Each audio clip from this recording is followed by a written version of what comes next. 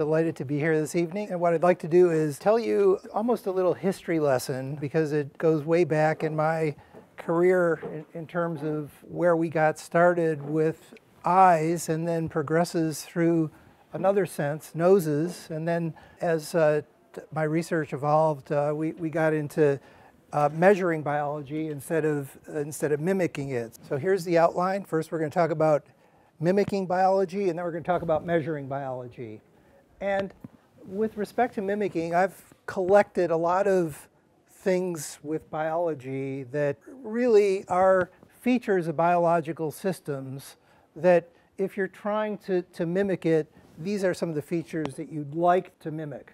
And you can kind of read this and go through it, but there's a lot of things in here. Some of these are big words, but information rich, self-organizing, noisy. These are things that we tend to not think about when we design technologies, because we want to take noise out of the system. But the brain uses noise all the time as sort of a set point. The heart has intrinsic noise built into it. What I'd like to do is focus really on two senses this evening, eyes first.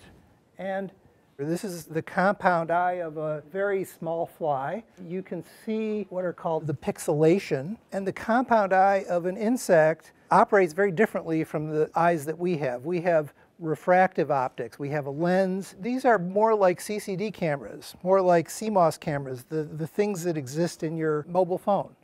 Because what they do is each of these little simple eyes in this compound eye picks up just a little part of the full image. And then the brain reconstructs that in the insect.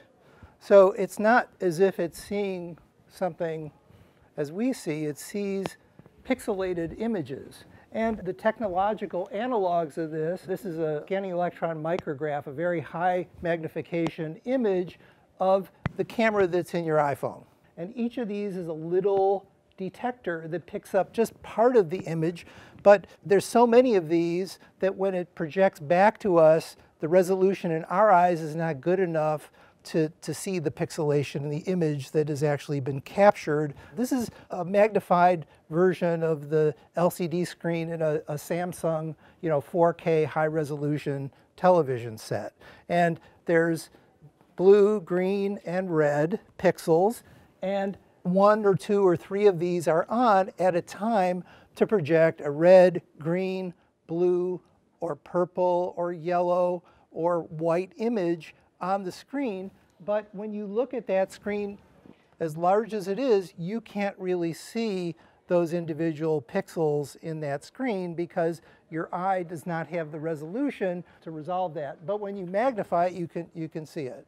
And so that's similar to the compound eye of a fly. And so what we started working with very early in my research career were optical fibers. And this is the architecture of an optical fiber. It's the same type of thing that is used to bring cable into your house and transmit information and data over, in high speed.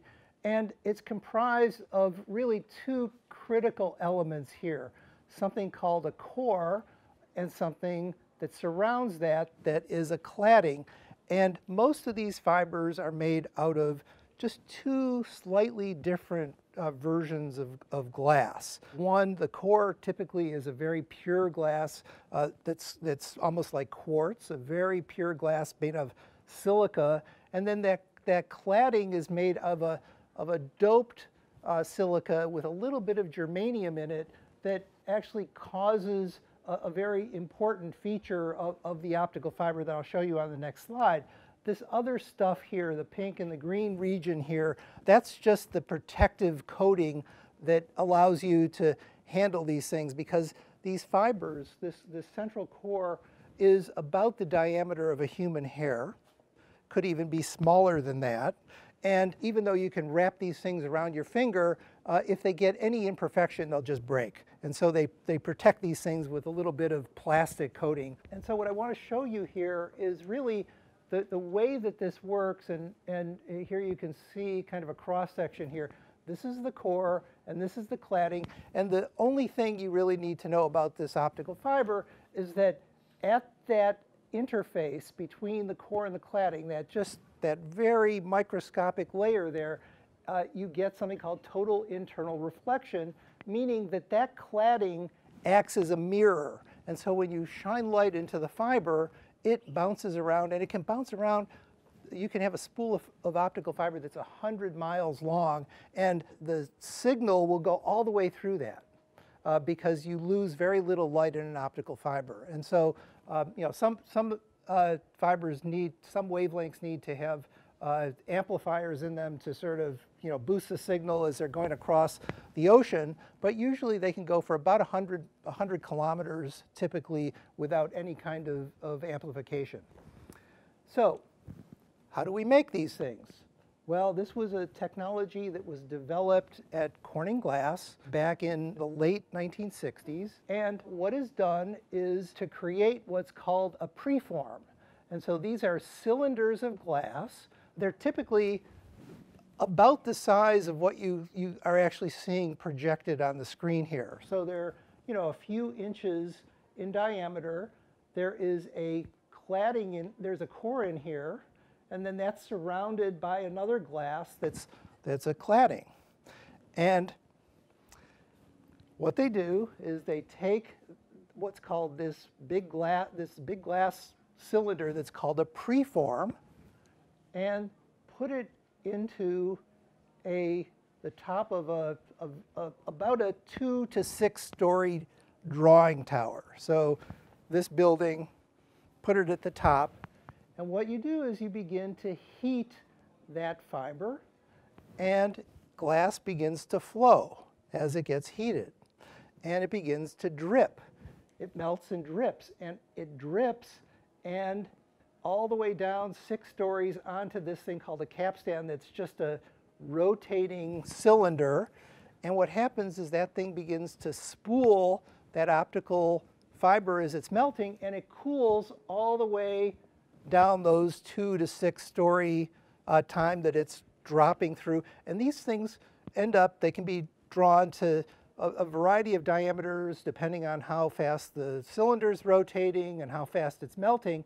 But the remarkable thing about this whole process is that if you start here with, let's say, a 2-inch diameter core and a 1/2-inch diameter clad, the ratio of the glass in that very thin fiber that's the diameter of a hair is identical to the ratio of the glass in that initial preform. Okay? It's a remarkable thing. They both melt at the same rate. They both get drawn at the same rate, and you end up with, from a preform that probably has that much glass, you can end up with literally thousands of miles of this hair-like optical fiber. How do we get back to eyes? Well, here is something called an optical imaging fiber. And so this is a fiber that has been drawn. It has a core and a clad. And what they do is, after that first draw, they take them and they chop it up and they pack them and then draw it again. And then they chop that up and draw it again, such that you end up with an array of optical fibers that now look like this. This is a large optical fiber array, but here's an optical fiber array that's pressed against a piece of stationery. And what you can see here is exactly that kind of pixelation that I was telling you about before with the eyes of an insect.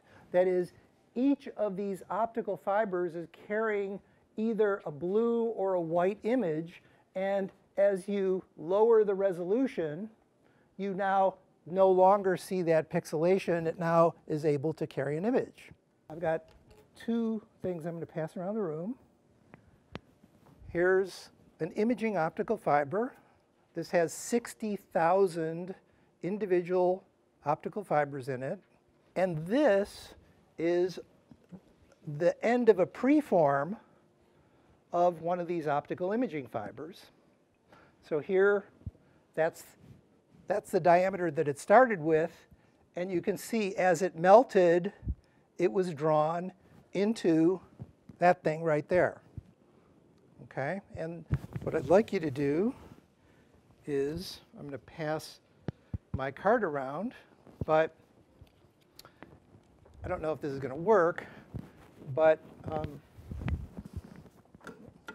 as I pass my card around, what you can do is you will hold it up to this, hold it up to the card right in contact with it, and you'll be able to see a magnified version, because we're going from the small end to the big end, see a magnified version of my name or pictures on this card. And if you hold it up, to the light, you can actually see the structures of the individual fibers in here. So don't drop it.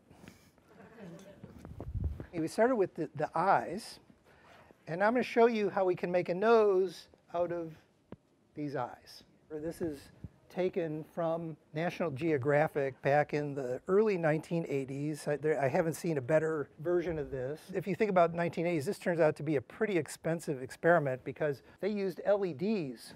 And back in the 1980s, LEDs were incredibly expensive.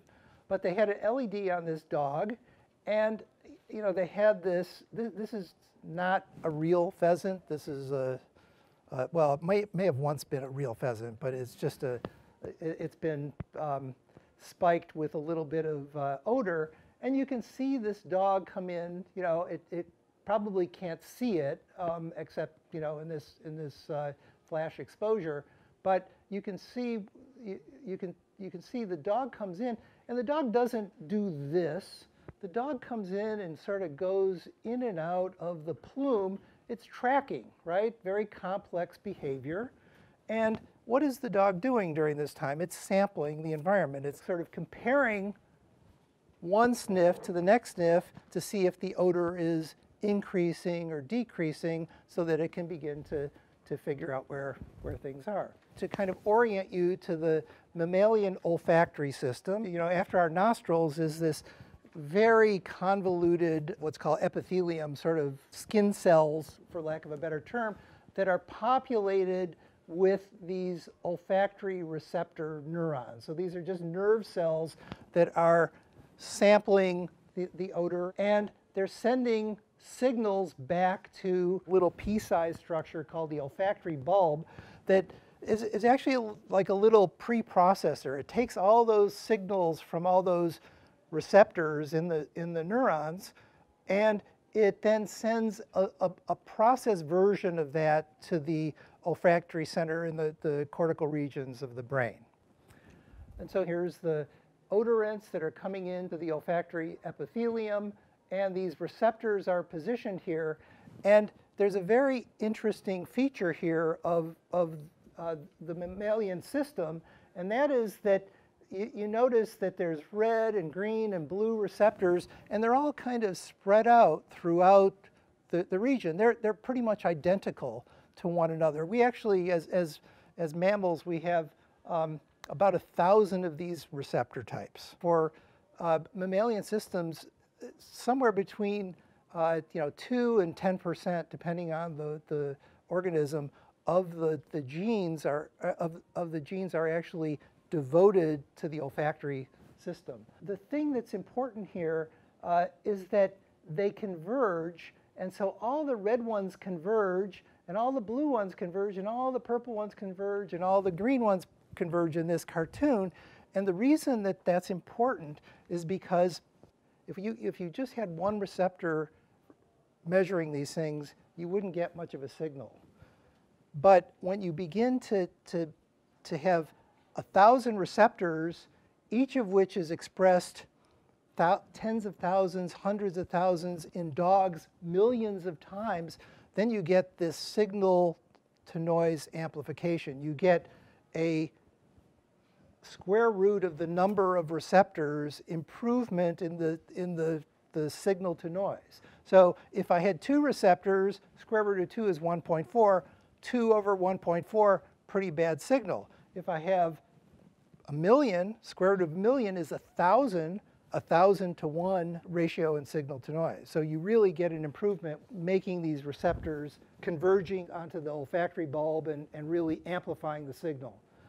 And so here is some tracings that were done with the fruit fly. This is a fairly simple odor recognition system, but here's the most important feature of the olfactory system, and that is that you look at these 6 different odors here, and what you notice is that many of them respond to many different things. So here, this caproic acid and octanone, 2 very different compounds, 2 different odors, are being recognized by the same receptor here. But what's being processed is this pattern. So it's this pattern of response that actually is what gives the signal to the brain.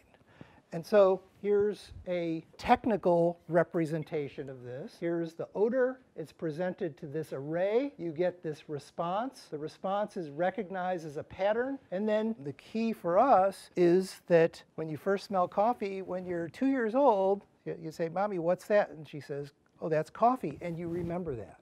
But here's a really interesting feature of the olfactory system. That is that those receptors that I showed you before are all replaced every 6 months. Every 6 months. Yet, we've all had this experience. You go into somebody's home for the first time and you say, "Gee, that smells like my grandmother's house." Right? You have that olfactory memory. And so something is keeping the wiring constant. And so this is a real challenge for those of us who try to mimic these kinds of systems in devices, because unlike most sensors that have to be calibrated every time, if you had to train one of these kinds of things, if you had to train your nose every 6 months to recognize every odor you encountered in your life, you'd be in trouble. Why are we attracted to these artificial noses? Well, because when we use patterns, we can reduce the number of sensors because we get combinations that are unique. When you have 10 sensors, you can make lots of different combinations out of those 10 sensors, which ones are on, which ones are off, and each one of those will give you some information. And so what we try to do, instead of making a sensor for glucose and a sensor for cholesterol, we take advantage of the principles of the olfactory system so that it recognizes everything. It's anticipatory. We don't have to worry about trying to make something that is specific for everything, because that would take thousands or tens of thousands of sensors if we wanted to measure everything. What we do is we train the system to recognize everything that we're really interested in. It transfers the burden from trying to make lots of different sensors to the computational processing. So how do we do this? In our first iteration, what we did is we took a bunch of these optical fibers, not the one you saw here, but ones that are like the communication fibers, the ones that have a single core and a single clad, and we coated them with different fluorescent polymers. And then we took advantage of this ability to now present these odors in a pulsatile fashion. So similar to a sniff, we're going to puff a vapor on this sensor array that has 19 different polymers on them, and we're going to sniff it, and we're going to watch the temporal response. So what I'd like to show you now is a movie. This is a 19 fiber sensor array being exposed to benzene.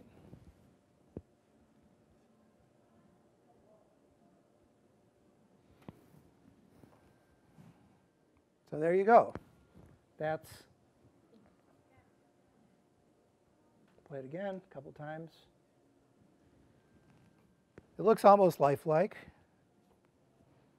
What does this look like? So we digitize these data, and here's the response. This slide, for some reason, did not come out when I imported it into my new computer. So there's a yellow and a black line for every one of the traces. But you can see, this sensor goes up fast, this sensor goes down, and we're using these temporal responses, and we train a computer. And we say, this is the response of these 19 sensors to benzene. And we expose it to a bunch of different things. And here's what we get. This is the true identity of these 20 different compounds, vapors that we exposed it to. And this is what the computer tells us it thinks these things are. So acetone, very simple organic molecule. The computer gets it right 24 out of 24 times. And these were presented in random order, by the way. They weren't just 24 presentations of this and 24 presentations of that. Anything on the diagonal is correct, but anything off diagonal means it made a mistake. So let's look at this. This doesn't look right here. This is number 10. We know number 10 is this, I guess, cologne. And it mistakenly thought it was number 3. Well, number 3 is a perfume.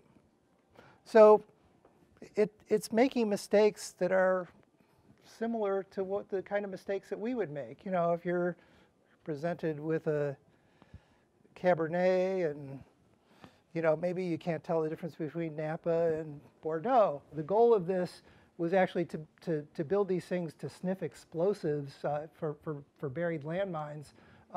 So here, this is a very low concentration of a nitroaromatic compound like TNT that's put into water, you know, to sort of train dogs. So number 19 is correctly identified 20 out of 24 times, but 4 times out of 24, it's mistaken as number 11, which is water.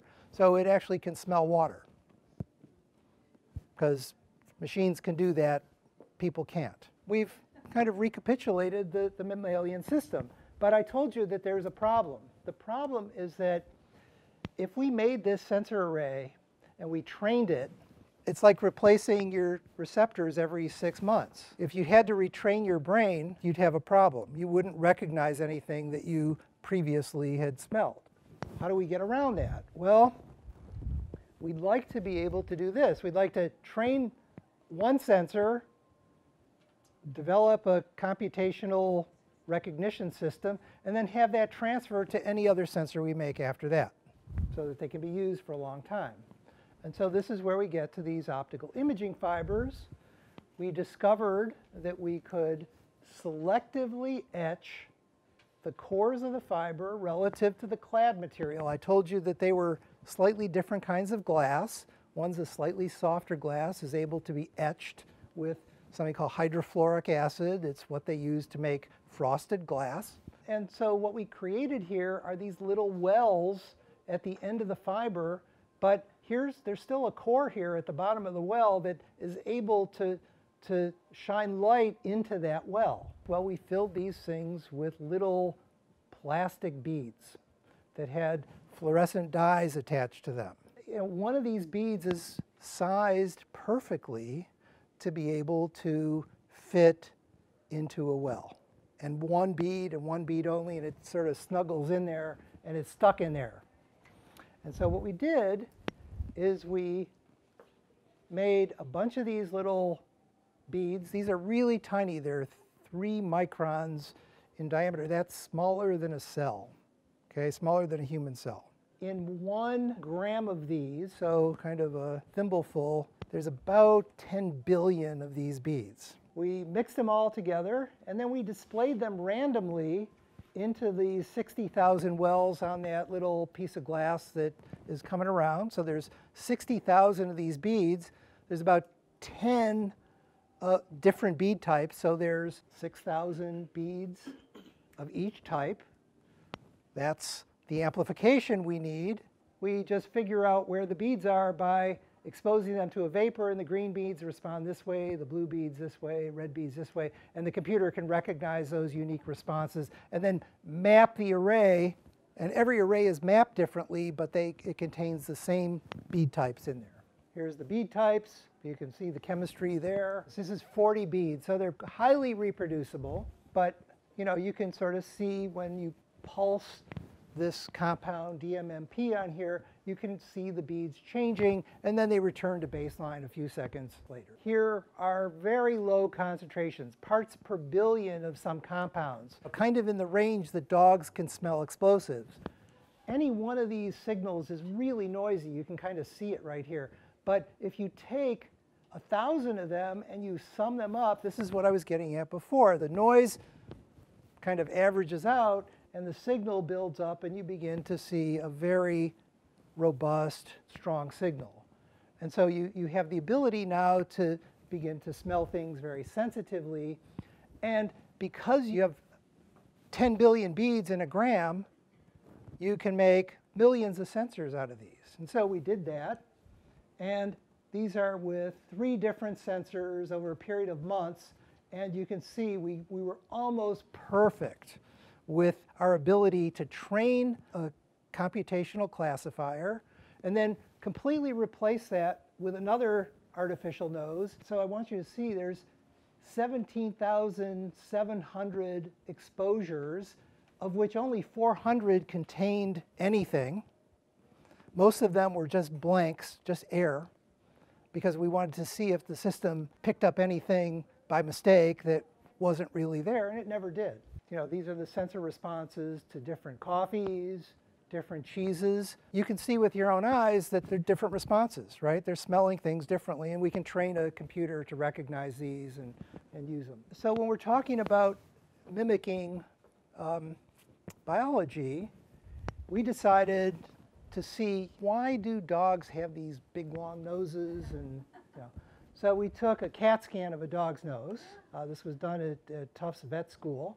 And you can see this is the cross section. This is the olfactory epithelium. Remember I told you it's highly convoluted? You can really see how much surface area there is in a dog's nose. And this is another cross section a little bit further back toward the eyes. There's lots and lots of olfactory cells here that are really amplifying the signal. Laser prototyped this dog's nose. We made all those convolutions, made a plastic mold. We cut it in half. After we were done with this experiment, we actually stuck our sensors into different regions of the nose. Same sensors, same chemistry. What you can see is this is a single sensor put in different regions of the dog's nose. The same sensor in different parts of the dog's nose actually see different things because the odors are actually separating, they're partitioning. So complex odors are presenting different things to different places in the dog's nose, even though they're the same sensor. You know, this is kind of a fun experiment. Rums, perfumes, vodkas. And in every case, we got an improvement in our ability to classify these things by just putting the sensors in different parts of the dog's nose. These are hard things. It's alcohol and water, essentially. We got an improvement in performance. Diverse sensor types allow you to be anticipatory. We have replicates that improve their sensitivity. And then we have the ability to make these things reproducible that allows you to maintain training over a long period of time. So we've talked about mimicking biology. Let me spend a few minutes talking about measuring biology. I know there's some non-scientists in the audience. This is what's called the central dogma. DNA gets converted into RNA, many copies of RNA, and then RNA gets translated into protein. And these are the microwells on the end of this fiber. And we first came up with these etched well technologies. This was what was referred to as microwell arrays back when we did this in the late 1990s. And I've gone back and sort of done calculations, but this particular fiber has 1,000 times as many wells as that piece of plastic. In terms of the volume that one of these wells can hold relative to the volume one of these can hold, it's 5 billion times smaller. I always tell people now, if you have that many zeros in front of or after something, pay attention to it. You know, I already showed you that we can functionalize these beads with polymers that give you measurements that replicate the olfactory system. Then we started attaching single strands of DNA to these beads to be able to measure the presence or absence of a complementary sequence of DNA that was present in a solution. So, you know, DNA or RNA, DNA is double-stranded, it's a double helix. You can unwind that, and then you can measure whether the complementary strand is present by probing it with a complementary strand that's attached to your surface here. Or you can bind RNA and measure that. And so when we began to do this with these beads, it turned out to be a pretty transformative thing. And the reason it was transformative is that we have these little microwells, we have these little beads, we just put a droplet of these beads on top of this microwell array, and the beads go in the wells. We don't have to do any sort of complex assembly. It's just a self-assembly process. And so we published this paper. This is exactly that fiber that I passed around. It's 13,000 wells. It's a very small part of that. So there's 4 of these areas that you could actually interrogate. And at the time that we published this, this was the smallest size of one of these DNA arrays that could be made. And so now we came up with a way of being able to measure essentially 1,000 things in the same area that you previously could only measure 1. And so this really transformed the whole field of genetic analysis. We founded a company. Many of you who are in science recognize the name of this company. It's called Illumina. This is the first product. It was 96 of those fibers that I passed around the room, positioned in perfectly to fit into those little 96 well plastic plates that I showed you a couple slides ago. And then over time, they started making them, etching them in silicon. And now one of these slides has literally hundreds of billions of beads and can measure 20 million letter differences in DNA between 2 samples. And at the time that we first came out with this technology, people were charging $1 per letter of DNA. And today, it's less than a 10,000th of a cent. And so what does that enable? That's enabled things that you're very familiar with. So this is the technology that's behind 23andMe. I would call it recreational genomics, but they did get approval for a consumer colon test. It's also the technology that's used to measure the genetic diversity in populations. They use these things all the time for breeding cattle, for breeding corn. There's all sorts of things that these things are used for, and the company has become incredibly successful with lots of people. So the last thing I'm going to talk about is proteins. They're the catalysts, they're enzymes that are catalysts that make all the reactions happen in our body. But the problem has been that there's a technology, this has been around about 50 years, called ELISA. It's the way that the clinical tests for proteins are measured. It's called an immunoassay, and it's able to measure things in this concentration range. So this is millimolar to picomolar, and it's known that in the bloodstream there's 325 proteins that are in that concentration range. But after the human genome was sequenced, it was determined that of those 20,243 genes that code for the proteins in our bodies, about a fifth of those, about 4,000 of those, should be present in the blood. It's just that we don't have a way to measure them. So imagine what we could do if we could measure all those proteins. And so we developed something called Simoa. So just representing all the proteins that we couldn't measure back 10 years ago. And so we developed this technology. This is what ELISA does. It measures the intensity of a color proportional to the concentration of a protein. And this is what we do. We have come up with a way to literally digitize the signals of individual molecules. So these are signals that are coming from the binding of individual protein molecules, and it's an absolute measurement. Here, if I ask you what's the concentration here, you'd have to have something to compare it to, right? You'd have to hold it up to a little card and say, oh yeah, I think it's somewhere between these 2 colors. Here, this is absolute. There's 4 molecules right there. You don't have to calibrate. And so we published this 8 years ago. So the first thing we attempted was to measure something called PSA. There's a few men with gray hair in the room here. PSA, this is prostate-specific antigen. It's been discredited for screening for prostate cancer because men have very different baseline levels of this. And it turned out that this single molecule approach, the Simoa approach, is able to detect PSA at levels that are about 3,000 times lower in concentration than the standard ELISA that I showed you. This was also been commercialized by a company that's based in Lexington. The arrays are actually DVDs. They're made by Sony on the same line that they used to make DVDs. How many of you have bought a DVD lately? So that's why Sony's making these things now.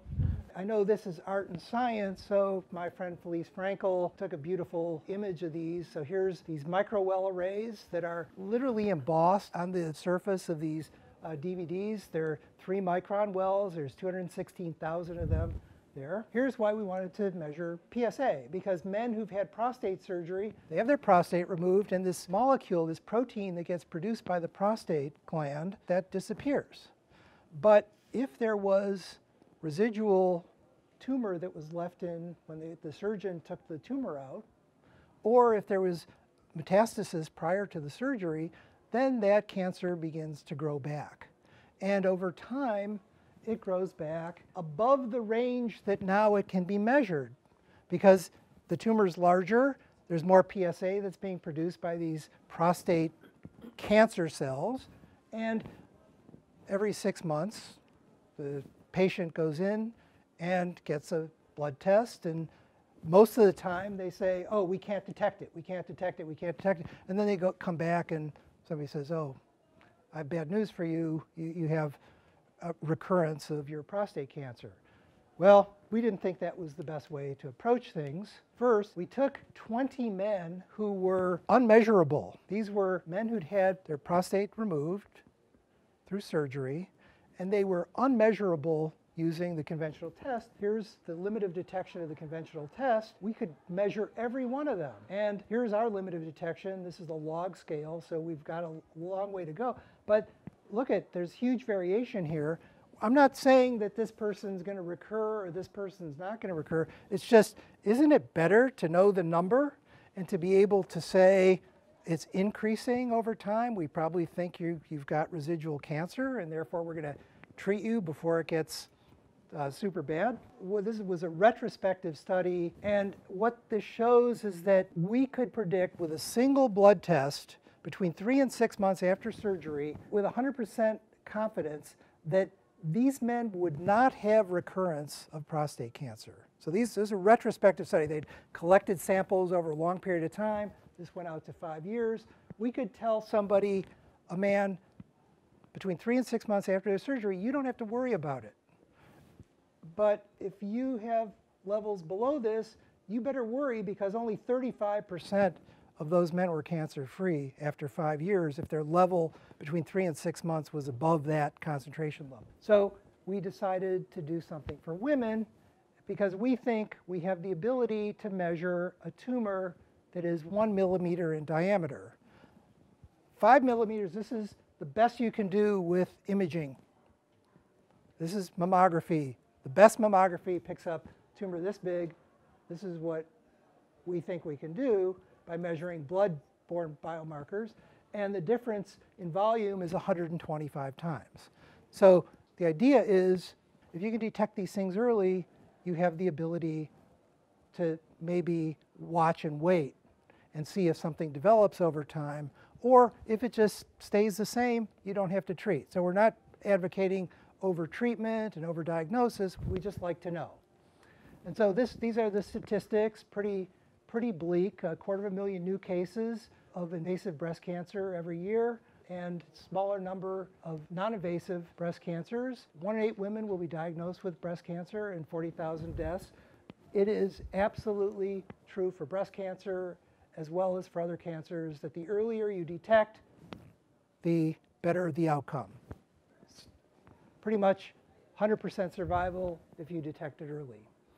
So we ran some samples. These are some preliminary results with 66 newly diagnosed women with breast cancer prior to their therapy. We took a blood sample, consented them, and then we trained a system to recognize 8 proteins that we had identified that we thought might be useful for early detection of breast cancer. This is all healthy patients versus breast cancer patients, so all breast cancer, all stages, and we get accuracy of 96%. Mammography, by the way, is 82%, okay? A lot of false positives, some false negatives. When we only look at early stage breast cancer, the accuracy goes up a little bit. So we think we have a blood test that can do early detection of blood cancer by measuring proteins that have never been measured before. So these are just 8. We're now up to 30. You know, we've got about 400 samples now that we're going to start running through and begin to consent. Whirlwind tour of the optical system of insects, of mammalian noses, of measuring genes and measuring proteins. And of course, I could not have done this myself. It requires a large number of people. And this is just current group members and maybe a few former ones that I think were particularly important for putting in here as either collaborators or former students who had contributed to some of the things that I talked about today. So happy to answer any questions, delighted to be here, and thanks. Thank you.